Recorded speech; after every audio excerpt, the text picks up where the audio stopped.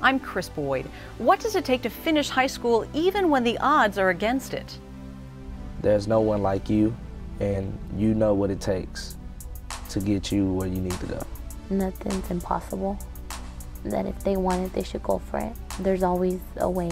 I dropped out as a freshman, so if I had to give any student any advice, I would, tell them to stay in school, not to drop out. It all comes down to how dedicated you are, how much you're passionate about something, whether you're willing to do whatever you can to do what you want to accomplish.